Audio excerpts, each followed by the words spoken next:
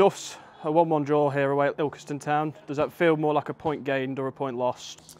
Yeah, probably 2 points lost, if I'm honest. I thought for large parts of the game we were the better team, and we caused them real problems in the first half.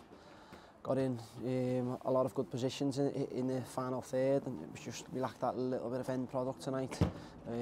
Decision making wasn't quite there, and we snatched at a few shots when we got in really good positions.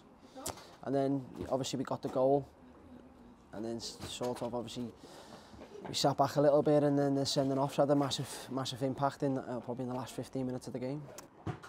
Just in the first instance, what are your overall thoughts on the red card? I'll be honest, I thought the ref was really keen to blow for fouls for them.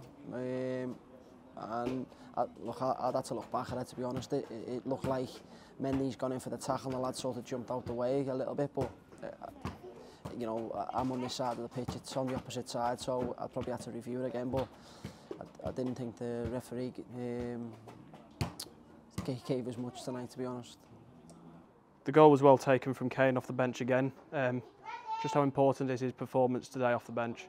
Yeah, look, it's massively important that all substitutions come on and make an impact in the game. We've spoke to all the players throughout pre-season and the season that the squad's going to be massively important. You know, we had Tom Pearce come on the other day and score. Kane come on and set one up, and he's come on tonight and he's got us a goal. So it's massively important that they come on and they make an impact. For the most part, we defended the game really well. Was it just a case of one lapse in concentration for their goal? Yeah, you know, they didn't really open us up or, you know, create many opportunities, didn't cause us many problems. Thought we defended really well. And then, yeah, just look, obviously, lapse of concentration. You know, the ball's a decent ball in. But obviously, we're down to 10 men then, so we're just trying to reorganise and reshuffle. But look, sometimes, you know, you've got to put your hands up and say it's a good ball in. But, you know, from our point of view, it's you know, not great defending.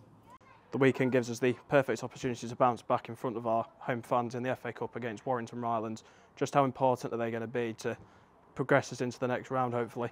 Yeah, definitely. Look, the fans are always massively important, and you know, obviously I'm a little bit disappointed right now, but you know, on the overall, I thought the performance was really good.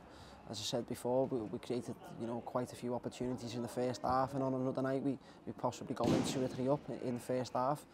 You know, there's loads for us to work on, and we'll just, you know, we'll come in Thursday, do the analysis of the game. And just go over some bits with the players that we need to improve on, and just, you know, prepare them for Saturday's game.